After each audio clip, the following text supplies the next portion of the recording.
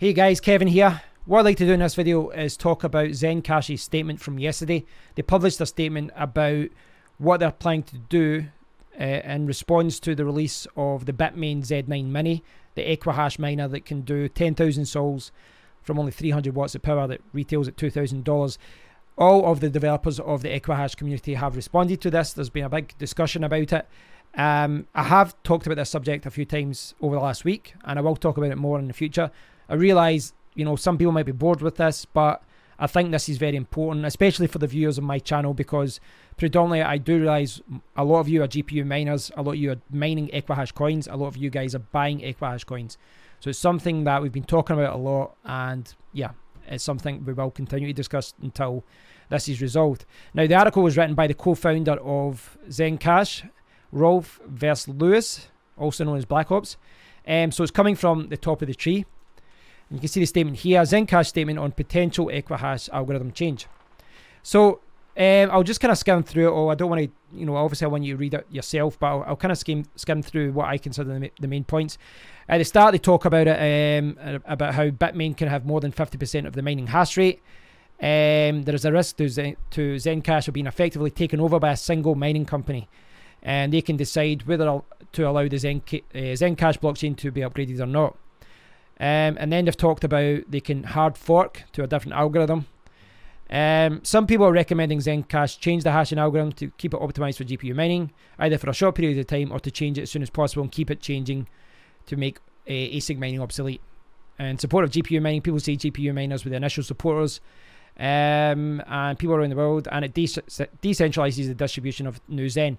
I'll talk about this again, because in the next section, they kind of two sections on, they talk about that and how ZenCash is actually being distributed better with GPU miners, and that's, you know, that's the argument that GPU miners are putting forward.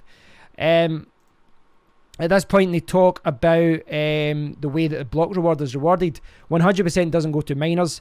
They get 70%, 10% goes to the treasury, 10% to secure nodes, 10% to super nodes. So they talk about how ZenCash is structured and all that, and the benefits of it, and the roadmap and all that. So I kind of touched upon that before because I've done a video about ZenCash. So here's a section about decentralization, but if we skip down to this part, the people who are recommending changing the ZenCash hashing algorithm to render ASIC miners ineffective for the short term are stressing decentralization as the main reason. Here's the reasons. Miners spread their hash rate among many pools. This can be seen by looking at which different pools are mining blocks on the Explorer. The Ledger hardware wallet was well received, and people are withdrawing ZenCash from exchanges to keep on local wallets. The number of secure nodes continue to increase every week, and people are planning for super nodes. Again, this helps decentralization. ZenCash continues to be listed on more exchanges, including decentralized exchanges, spreading the ownership and trading to many different places. Changing the algorithm is a short-term solution to addressing the creation of ASIC miners or any other hashing algorithm that ZenCash could use. As it becomes more popular, there will be more hardware manufacturers working to make specialized hardware to mine it. Very, very true. If there were multiple ASIC mining manufacturers competing with each other to build hardware and sell that hardware to many different miners around the world, there would be less of a concern about centralization. Yeah, that's one of the discussions that we've been having as well. You know, there's people saying that Samsung are going to come into the game. If Nvidia and all these other different companies, you know, tech companies come in and they started offering different mining machines, that would be better, because you might have Bitmain with 20%, Nvidia with 10%, AMD with 30% or 20%, whatever. It does spread the hashing rate around, so that, you know, a lot of people say that the decentralization issue is mute, because if everyone owned ASIC mining machines, then it wouldn't matter. But the problem is right now is Bitmain pretty much has a monopoly on the market. And they have been known to mine for months before they release anything.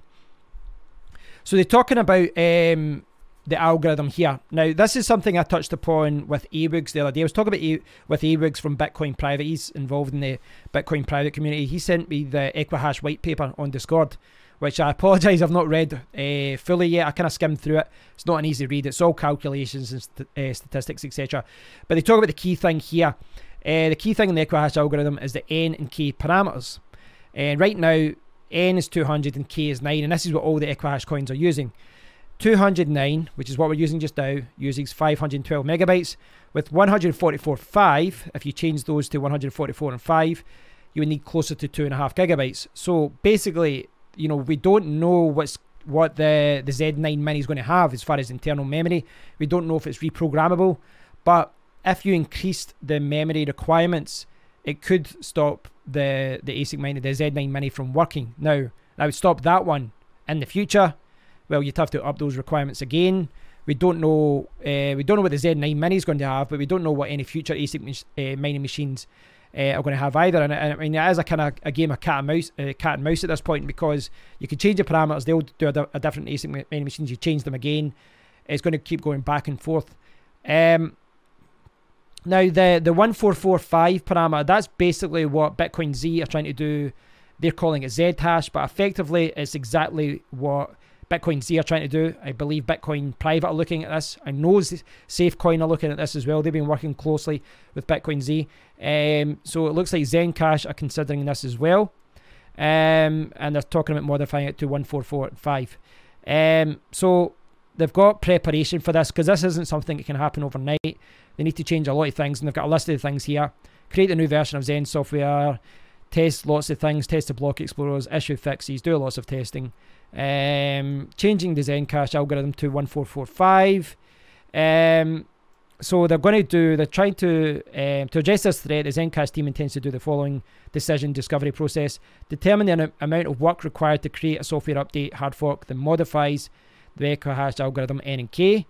Create a timeline for an algorithm hard fork after the already scheduled July 1 performance hard fork upgrade. Research the capabilities of the Bitmain Z miner, which means they've probably bought one so they can analyze it. Research the time frame as well. The team is working to do this within 46 weeks after the July 1st hard fork. Now, that isn't going to please a lot of people, because you know, these new ASIC miners are going to be shipped out at the end of June. So they're going to have a month, maybe 2 months of being able to mine ZenCash before a hard fork comes through. That's how I'm interpreting that there. And then they've got continued future growth and success of ZenCash. If you read, you know, a lot of these times when you see official statements, you kind of have to read between the lines sometimes, you know, to get the kind of feel for it.